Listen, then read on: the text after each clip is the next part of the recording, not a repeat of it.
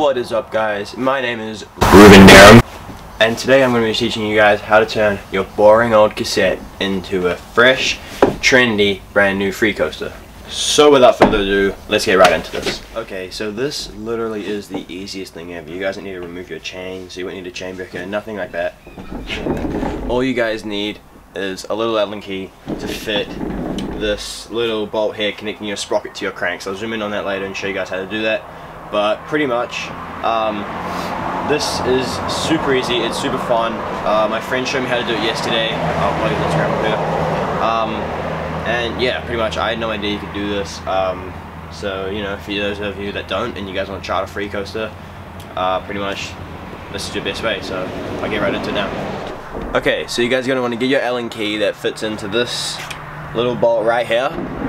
And literally, all you guys are going to want to do is just loosen it off. It is that simple. So let's go ahead and do that right now.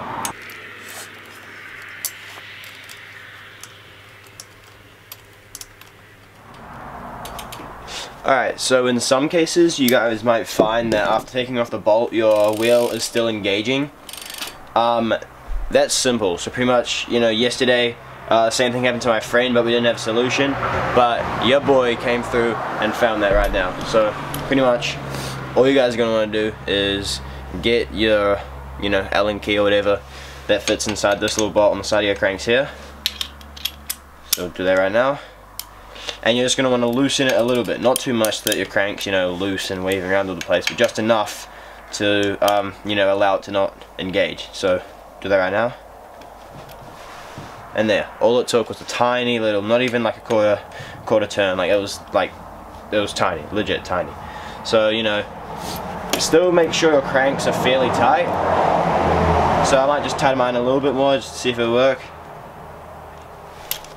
There you go, still works, and it's, you know, pretty tight. So yeah, that's all you guys got to do. If it doesn't work, just loosen your drive side crank a little bit, not too much, and you should be sweet to go. Alrighty, so while I'm at it, I'm just going to show you guys how to put it back in because there were a few issues with it yesterday.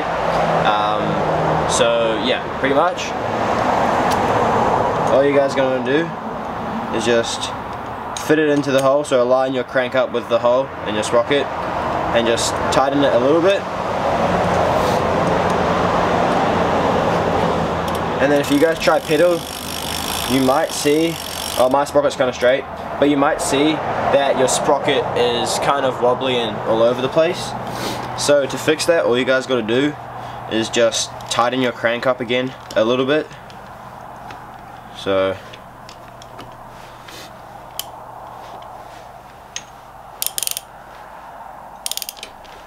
alright.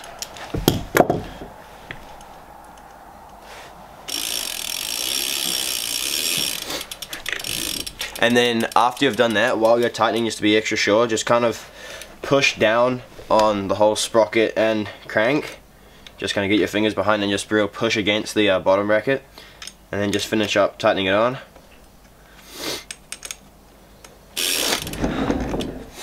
And then yeah, your sprocket should be straight and good to go.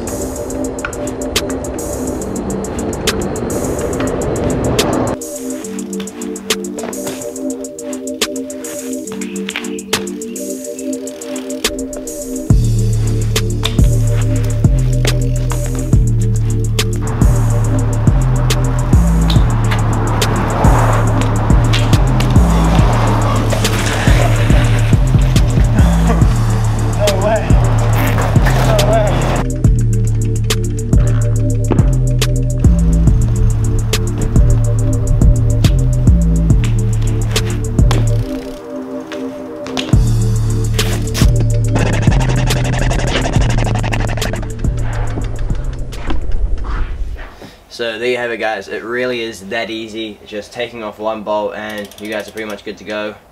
Trying out sort of like a Freecoaster. Of course, the only thing you guys will notice is that there will be no engagement in the wheel, but that's pretty obvious because, you know, On a normal Freecoaster wheel, there is always that slight slack, and in this engagement, but with this, you're completely disconnected from the drive chain, so there will be no engagement. But you know, it wasn't that hard. All you guys got to do is just push.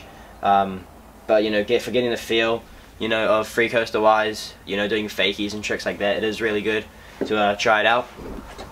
So yeah, those clips you guys saw before, that was about 10 minutes of me trying out this Freecoaster. I'm pretty stoked I actually got that sketchy full cab kind of, because that was the first try. Well, not first try, that was my first one I've ever landed on a Freecoaster.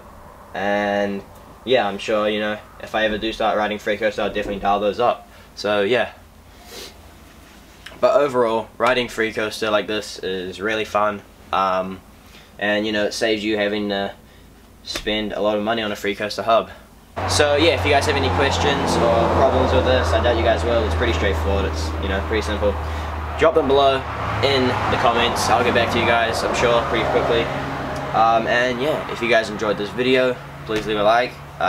Drop subscribe too. So yeah, next time, if you know you're out sessioning and you feel like you're getting a bit bored doing the same old cassette stuff, just simply remove that bolt between your crank and your sprocket and, you know, try out some Freecoaster stuff. You never know, you might enjoy it. So yeah, thank you guys for watching. See you guys in the next video. Peace.